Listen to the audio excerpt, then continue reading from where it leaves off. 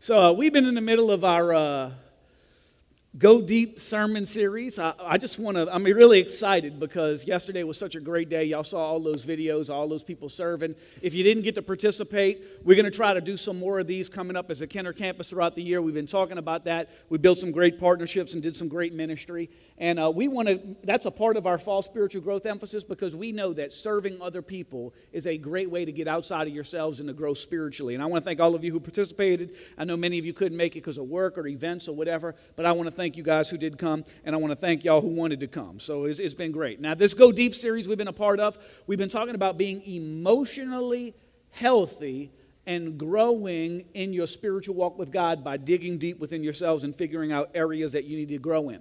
Our first week, we talked about going deep. Last week, we talked about understanding our identity. And today, we're actually going to talk about digging up the past. Okay?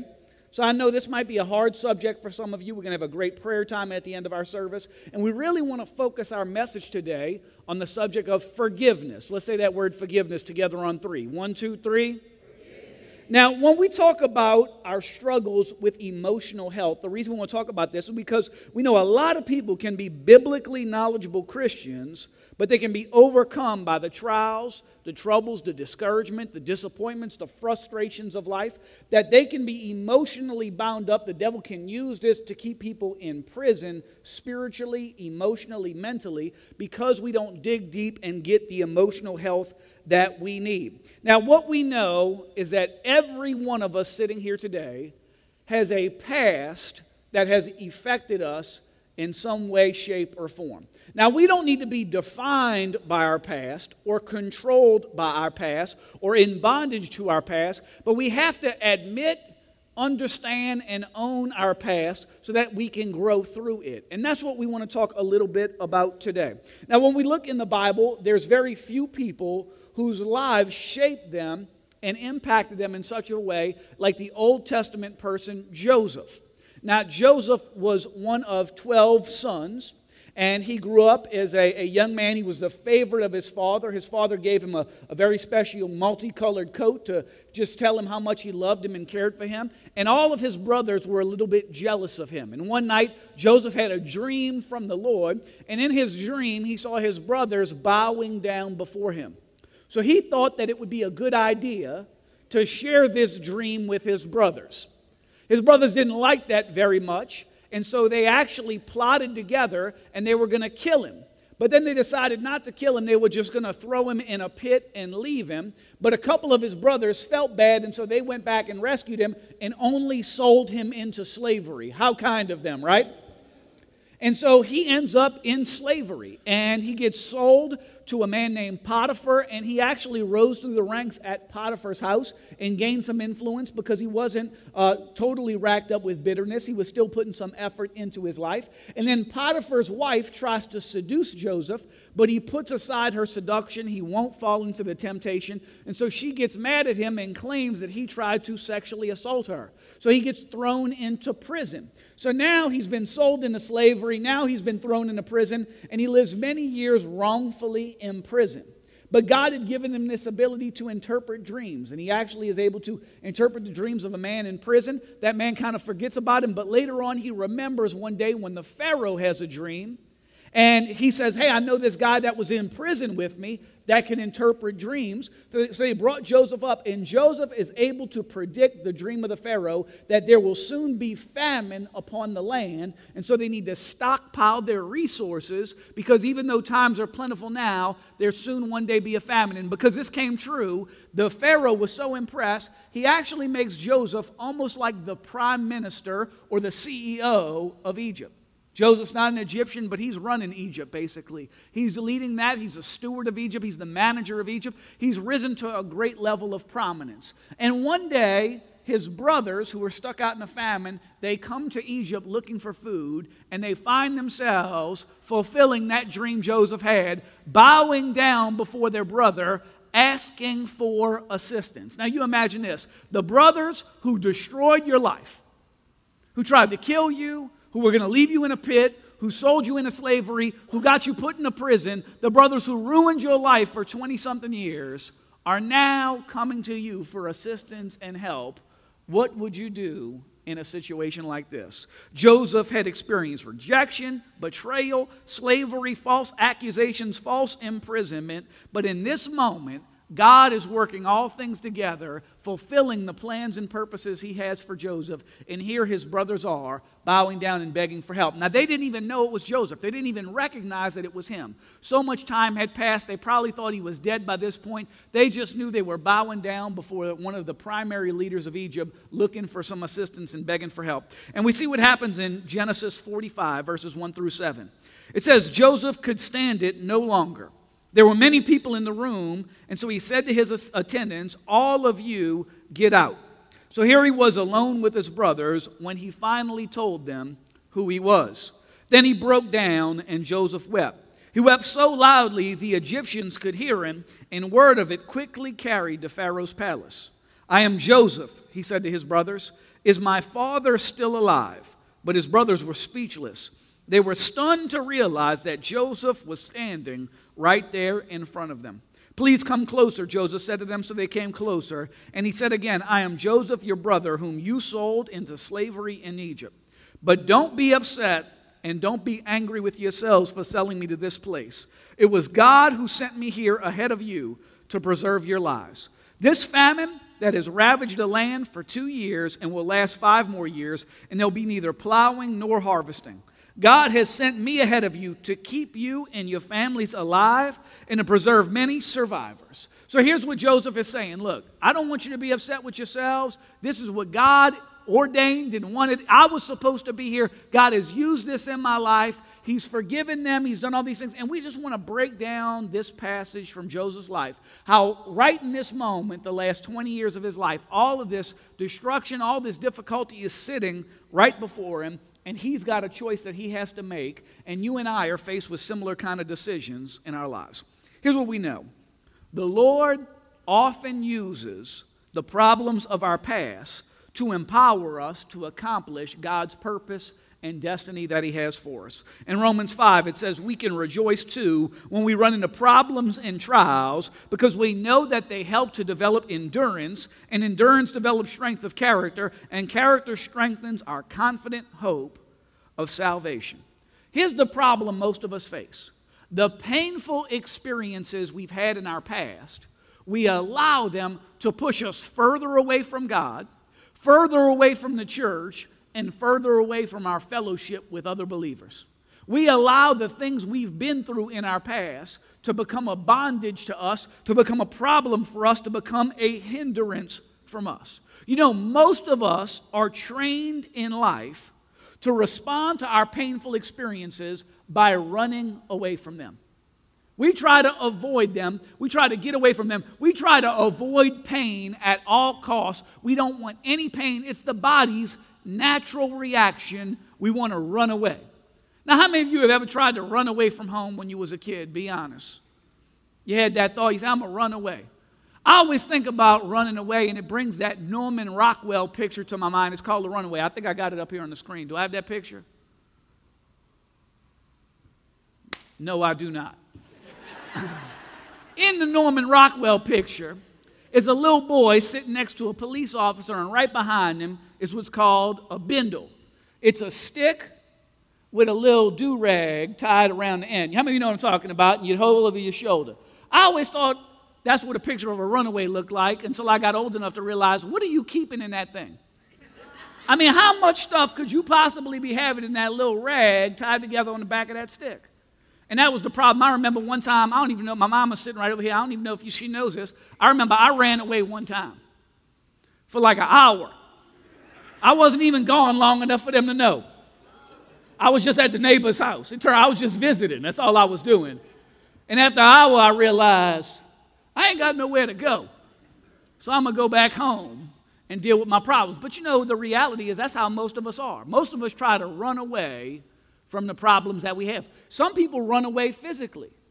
They get out of an environment. Now, I'm going to be honest, running away is not always a bad thing. The Bible tells us to run away from some things, like sexual temptation. It says you should run away from sexual temptation. There are some environments you got to get out of, but here's the problem. Even if you get out of the environment, you can't escape what the pain and problems did to you emotionally.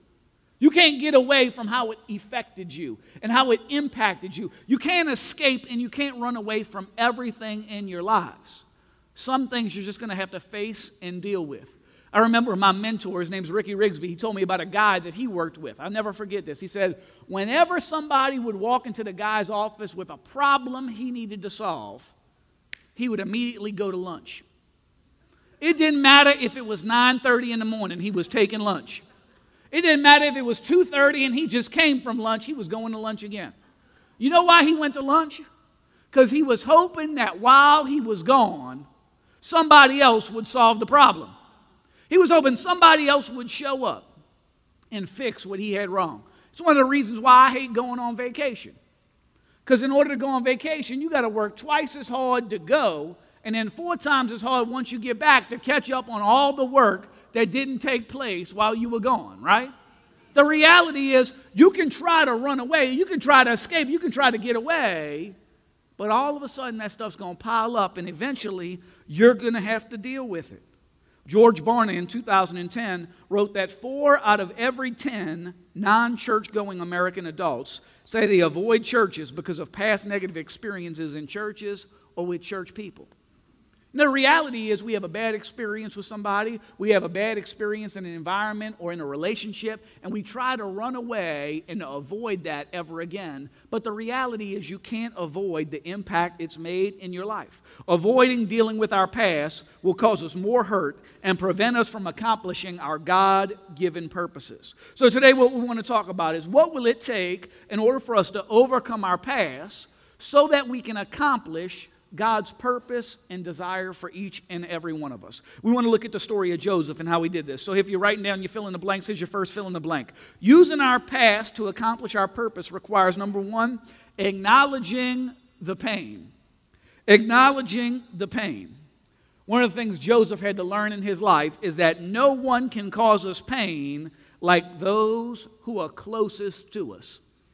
Can I just tell you, the people that hurt you the most are the people that are the closest to you. I've noticed this in marriages. People will say things to their spouse they would never say to their boss because they get fired. We say hurtful things, we say critical things, we say negative things, we say destructive things to the people we love and care about the most. You know, the people that love and care about us the most, they know where our buttons are and how to push them, don't they? They know how to get under our skin. They know how to say the one thing that's going to hurt us. They know how to dig deep and attack us in a way no one else can. And there are more people that have experienced more hurt and pain from their families and their parents and their spouses and their siblings and their kids than you could ever possibly imagine. The people that are the closest to us are the ones who end up hurting us the worst. In Genesis 45, 1 and 2, it says, Joseph could stand it no longer, so then he broke down and wept. And he wept so loudly, the Egyptians could hear him. I mean, he wasn't just crying, he was bawling crying. He was ugly crying. You know what I'm saying? I mean, he had to get paper towels in order to wipe his eyes and to blow his nose. That's what a real man uses when he has to blow his nose. We don't use tissue paper. We use paper towels, brawny, extra strong. You know what I mean? I mean, he was just broken down because he couldn't hide the pain anymore. Most people want to ignore the unresolved hurts in their lives, but this only leads to denial, depression, discouragement, and defeat totally in our lives. It leaves us in bondage. I remember my next door neighbor, he lived 2 houses over, his name was Ira, and he came to me one day and he told me this story, and I thought that he was lying. He was saying he was watching TV, and he found out that there was a man who could feel no pain. There was nothing in his life that he could feel his pain. And I was a teenager. I remember him telling me, I was like 12 or 13. He was telling me this. He said, man, imagine how cool it would be if you could feel no pain. I mean, you could get in a fight with somebody, and no matter how hard they hit you, you wouldn't feel it. I mean, you could fight Mike Tyson. He uppercut you right in the face.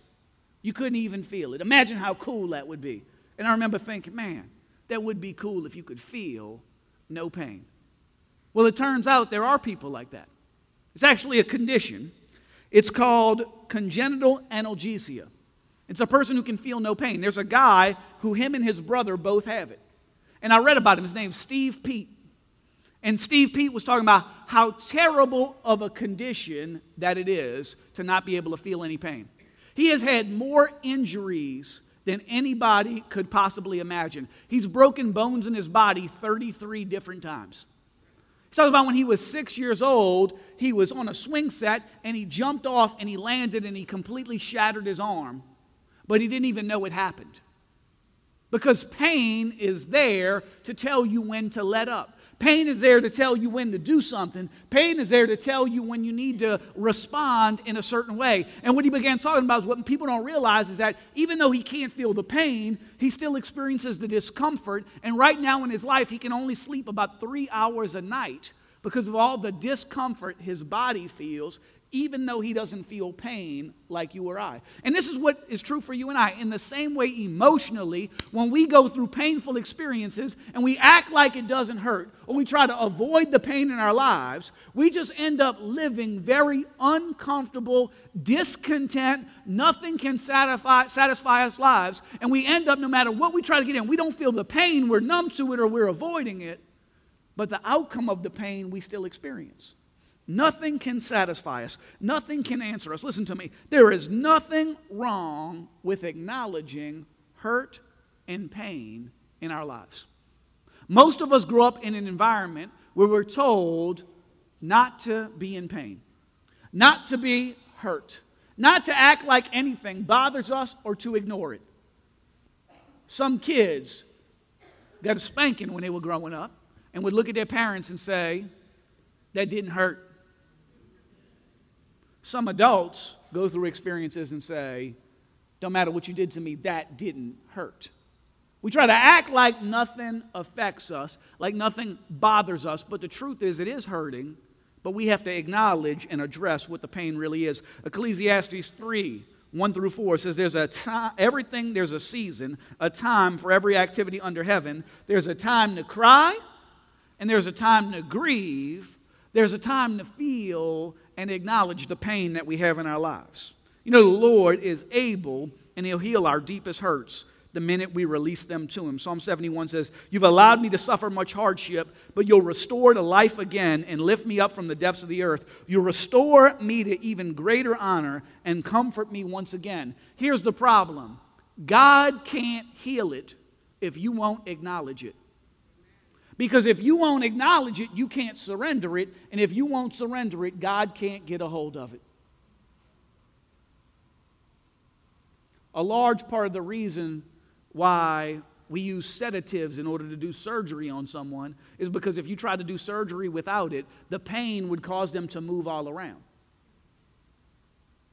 We would say, no, don't touch it. Don't get close to it. Don't deal with it. I go through this with my kids all the time. They get an injury, a wound. You got to put peroxide on it. Do they want that? No. What are they doing?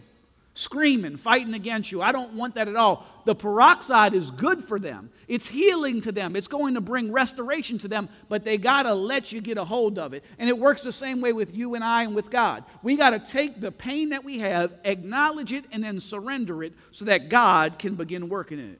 Using our past to accomplish our purpose takes, number one, acknowledging our pain. Second, fill in the blank. Number two, accepting the process is also required. In verse 4, Joseph told his brothers, y'all please come closer. So they came closer, and he said to them, I am Joseph, your brother, whom you sold into slavery in Egypt. Now here's what Joseph was doing. Joseph was saying, I'm addressing and accepting that I indeed went through slavery. I indeed went through bondage. I indeed went through suffering and torment, but I know that God worked in it and that it was part of God's process in order to develop me. You know, the Lord wants to use our painful experiences for our good and for His glory. Romans 8:28 says, we know that God causes everything to work together for the good of those who love God and are called according to His purpose for them. Just the other day, I was talking to someone, and they were asking me, how did I start going to Celebration Church? So I was telling them part of my story and part of my life. And part of my story is that when I was 16 years old, I found out that my mom was addicted to cocaine. And that was a part of her testimony. And God saved her at a Carmen concert. And she surrendered her life to Jesus. And she went to her company and she told them about the things that she had been doing. And so when I began telling the person the story, this is what they said. I'm so sorry you went through that. They apologized to me for going through it.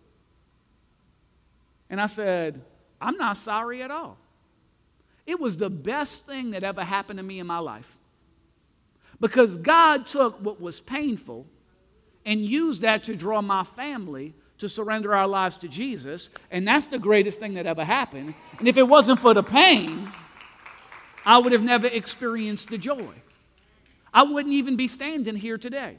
I might be dead. I might be living a life just racked by sin and just corrupted and just doing all things that are not healthy and good for me. But God got a hold of me by using what was painful and me surrendering that and accepting the process. When you accept the process, you realize that what you go through is not an end in and of itself. It's going to be something that God uses to develop you and to grow you and help you become who God wants you to be. The process of discipleship, becoming more like Christ, is like exercise. It's painful at first, but it leads to great results and fruit in your life. You know, when you haven't been working out for some time and you go work out, how do you feel the next day? You feel like you never want to work out ever again in your life, right? And here's what happens. The more you work out, the less sore you feel. And then if you stop working out and you go to work out again, you get sore all over again. So the lesson it's trying to teach you is keep on the process. It works the same way in your relationship with God. When you first become a disciple, when you first start growing with God, it's kind of painful. You have to go through some things. You got to dig deep to some things. When you start digging up your past, a lot of times we're bringing up painful experiences. But when you let God work through them and heal you and disciple you and grow you, that's what brings you to a place where you find the healing that you need. We should always see past problems as God's opportunities to see the Lord at work in our lives. James 1 talks about this. When troubles of any kind come your way, consider it an opportunity for great joy. For you know that when your faith is tested, your endurance has a chance to grow, so let it grow. Because once your endurance is fully developed, you'll be perfect and complete, needing nothing. One of the lessons we have to learn is that sometimes you got to go back in order to move forward.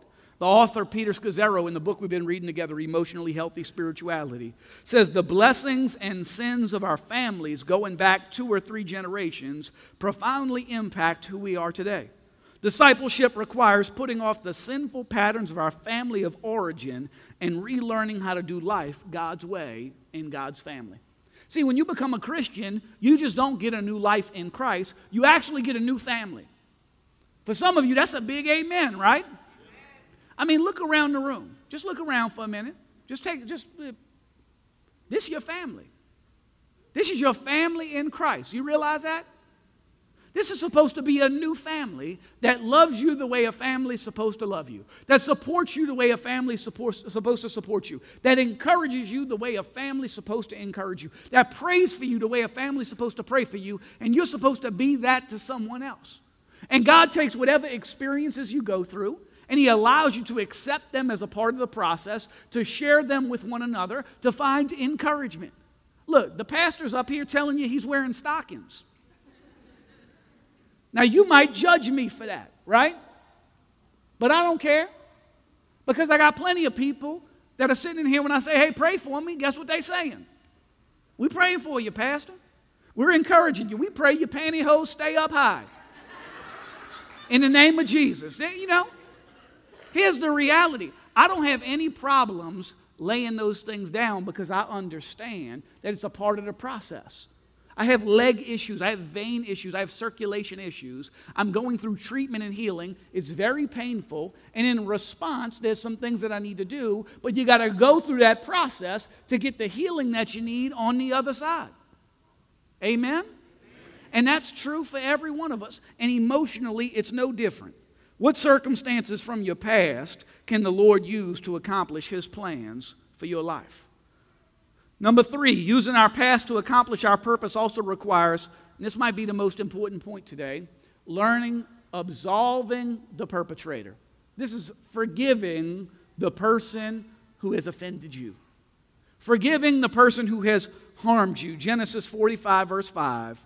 Joseph said, but don't be upset. Don't be angry with yourselves for selling me into this place. In this moment, Joseph is saying, look, I don't want y'all to be mad at yourselves. I don't want you to be mad because of me. I don't want you to be upset because I've released you and forgiven you for what you have done to me. Harboring unforgiveness and bitterness is like drinking poison and expecting the other person to die. Listen to me. When someone offends you and you don't forgive them, you're the person who's in bondage, not them. You think I'm keeping them in bondage, but you're not. You're only keeping you in bondage. Forgiveness is one of the most powerful things in the Christian's life. Learning to forgive the people who have hurt you. Now, every time I talk about forgiveness, I get this question after the service. Well, if I forgive somebody, does that mean I still have to have an ongoing relationship with them? And the answer is no. Forgiveness and boundaries are two different things. Okay? If a person has physically harmed you or sexually harmed you or emotionally harmed you, you don't need to continue in a relationship with that person in order to forgive them. To forgive them means that you release them from what they did to you. You're not going to harbor it. You're not going to think about how to get back at them. You're not going to live in vengeance. You're not going to wish bad things happen to them. You're going to pray for them. You're going to ask God to intervene in them. Obviously, they need God to show up in their lives. That's part of the reason why they cause so much harm to you. But to forgive them means to literally release them. I've heard people say this to people all the time. Hey, man, I just want you to know I forgive you. And the person says, for what? I didn't even do anything to you. Now, here's what's crazy. That person who said, I forgive you, they might have been thinking about that for 5, 6, 7 years. The other person didn't even know it happened.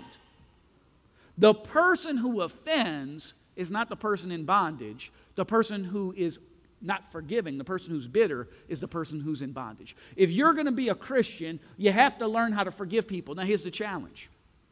Sometimes you have to forgive people once. Sometimes you got to forgive them every week, every day. Sometimes the forgiveness is an ongoing process. I'm going to tell you one of the lies Christians get caught up in all the time. Sometimes you think you've forgiven a person.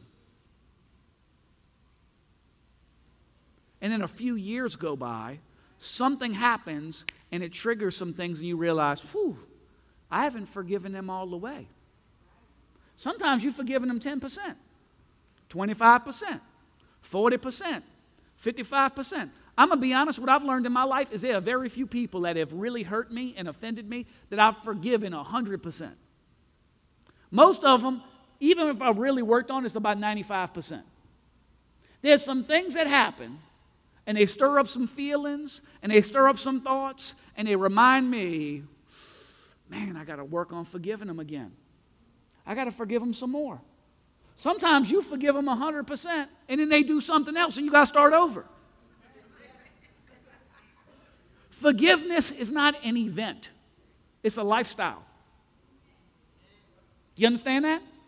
It's not something you do once. Think about it like this. Has Jesus forgiven you of all your sins? Yes, he has. Does that mean you've stopped sinning? No. So every time you sin again, does he forgive you more?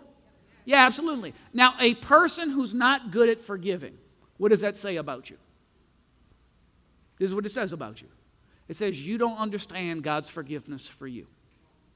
You don't understand how much God has forgiven you. Because when you really understand how much God has forgiven you, that's what liberates you to forgive other people in your lives. Did you deserve God's forgiveness? No.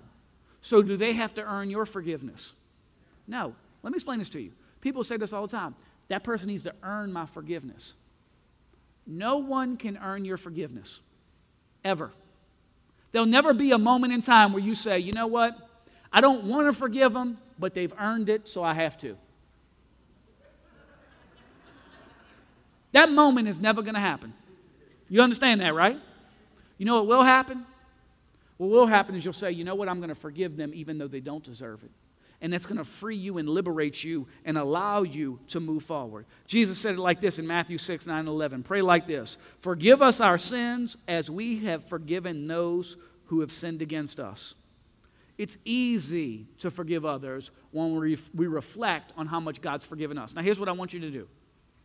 I want you to spend a little time every day thanking God for forgiving you of your sins.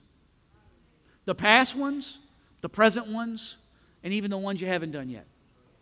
I want you to write down the ways you've sinned against God and how He's forgiven you. Not to remind you of your sin or to allow you to live in bondage of your sin, but to remind you of all the things God's forgiven. And after you make that list of all the ways you've sinned against God every day, you can just scratch those out as you realize God's forgiven you. And what that puts you in a mindset of is realizing how much you're forgiven, which is what allows you to then extend that forgiveness to those around you. Ephesians 4:32, be kind to each other, tenderhearted, forgiving one another, just as God through Christ has forgiven you. Who has caused hurt in your life that you need to forgive? Here's what I want you to do. I want you to just bow your heads and close your eyes for a minute. Be respectful of the people around you. And I want you to pray this. Dear Lord, pray that out loud with me. Dear Lord, bring to my mind and my heart the people I need to forgive.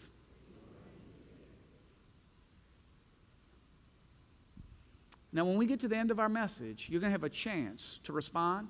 And if there's people God's putting on your heart and in your mind that you need to forgive, I want you to respond and let's pray for you, because you're going to need supernatural strength to forgive those people. Amen? All right, look back at me.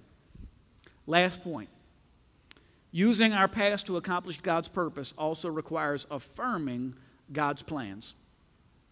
Genesis 45, verse 7. God has sent me ahead of you to keep you and your families alive and to preserve many survivors. Here's what we have to realize.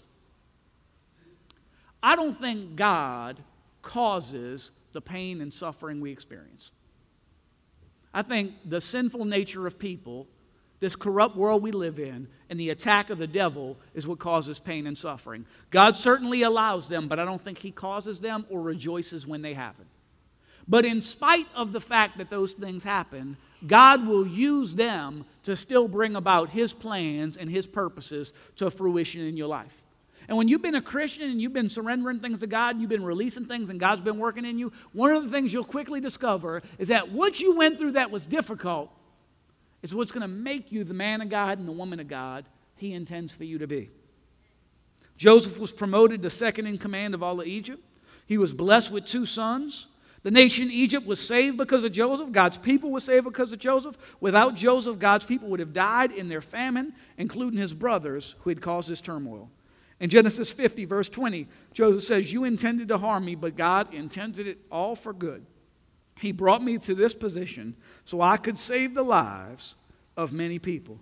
Listen to me, when we surrender the process, the people, the pain to God, He begins to use it at that moment to develop us and to make us who He wants us to be. Psalm 16, verse 11 says, you'll show me the way of life, granting me the joy of your presence and the pleasures of living with you forever. When you take what you've been through and you let God bring about His plans and purposes, all of a sudden, what you went through begins to make sense. All of a sudden, what you went through begins to make sense. Every one of us, we have to decide, do we want to be bitter and miss out on what the Lord has for us? Or do we want to embrace the Lord's plan and experience the fullness of His blessings, joy, and peace in our lives? There's a man, he's a minister, he's a traveling evangelist. His name's Nick Vujicic, and he has no arms and no legs. He has one little foot that has like a thumb on it. And he hasn't allowed that to stop him do anything in his life. He's married, and he knows how to swim.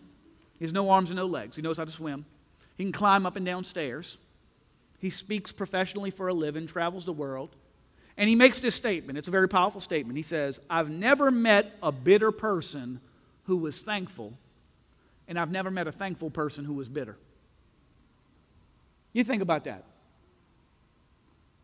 If you can take the pain and the hurt and the offense and what you've gone through and surrender it to the Lord and allow God to develop you and become thankful for the process, and become thankful for the process and who God made you to be and how he used what you went through, that's what will change your life and free you to live a life of fulfillment and peace and joy.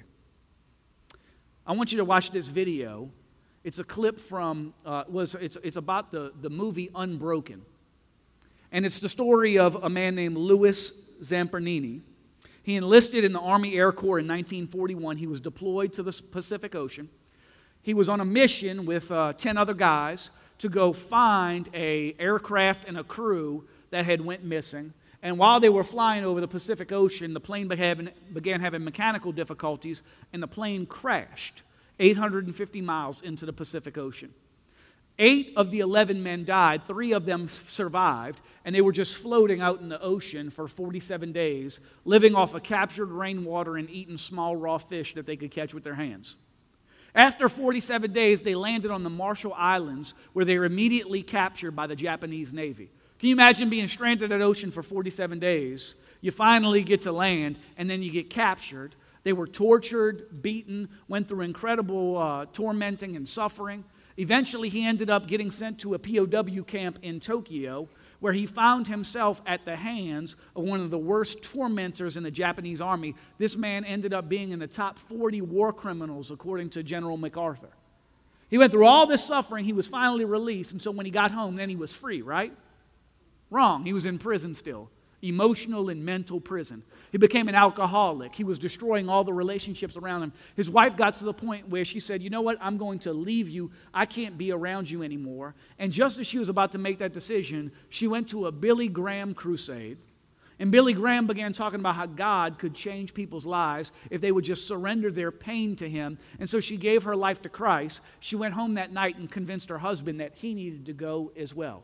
This is a story of that testimony. Let's watch this, and then we'll follow up from there with the conclusion of our message. He went through some terrible years where he was destroying his marriage, but Louis was saved by his wife's insistence that he go to see a sermon by Billy Graham, who at that time was a very young man, not very well known, but he was speaking in Los Angeles. Louis didn't want to go, but his wife was going to leave him. And he agreed on that basis to go see him speak. And he sat in the back of the audience, and he was unhappy and he was sullen. But Graham spoke of things that resonated with Louis, with his experience about how God reaches into people's lives and helps them get through things that seem unsurvivable. I think all the prisoners had basically made the same prayer.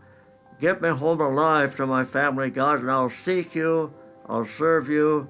And you make promises while you're under a dire situation. But how many of them keep their promise? I didn't. And so my life fell apart.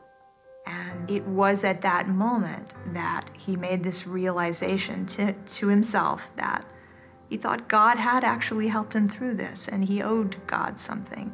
And he realized what he needed to do.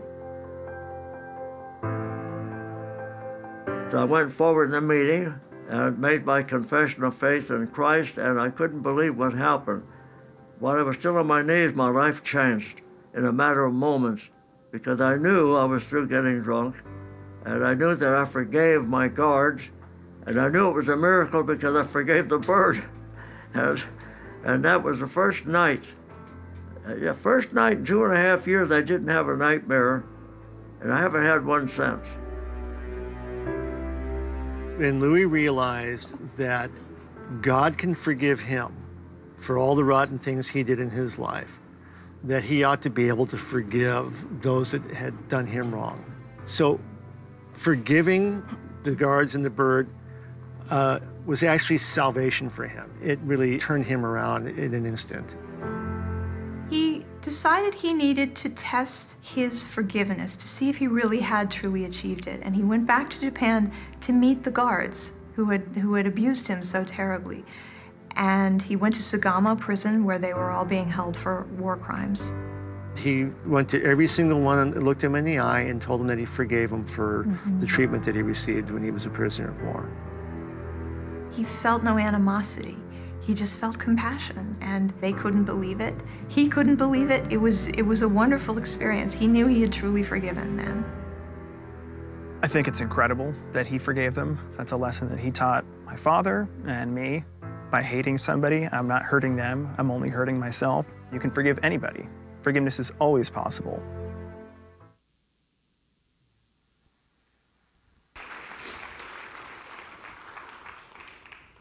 Here's the key I want you to get out of this. That gentleman did not forgive the people that had hurt him because he was an amazing person. He forgave them because God was amazing and had transformed his life in such a way and allowed him to realize that by receiving God's forgiveness, he could then in turn extend that forgiveness to others. I don't know where you're at today, but I would guess that there's some people in your life that you need to forgive. Maybe some you even thought, I've already forgiven, but when we prayed a little while ago, God brought them to your mind and your heart again. Sometimes we have to forgive our spouse. Sometimes we have to forgive a former employer, a former friend, a current friend. Sometimes we have to forgive our children or our brothers and sisters or someone who's hurt us or offended us or done us wrong. Sometimes they've done us wrong physically. They violated us in some way, shape, or form. Sometimes they've done us harm financially. Somebody took advantage of you in a financial way. Sometimes it's because somebody smeared our character or talked bad about us or tore us down when they shouldn't. Sometimes the person we need to forgive is ourselves. We need to forgive ourselves for the things that we've done we couldn't believe we did. Sometimes we need to forgive God. But they all start in receiving God's forgiveness for your own self.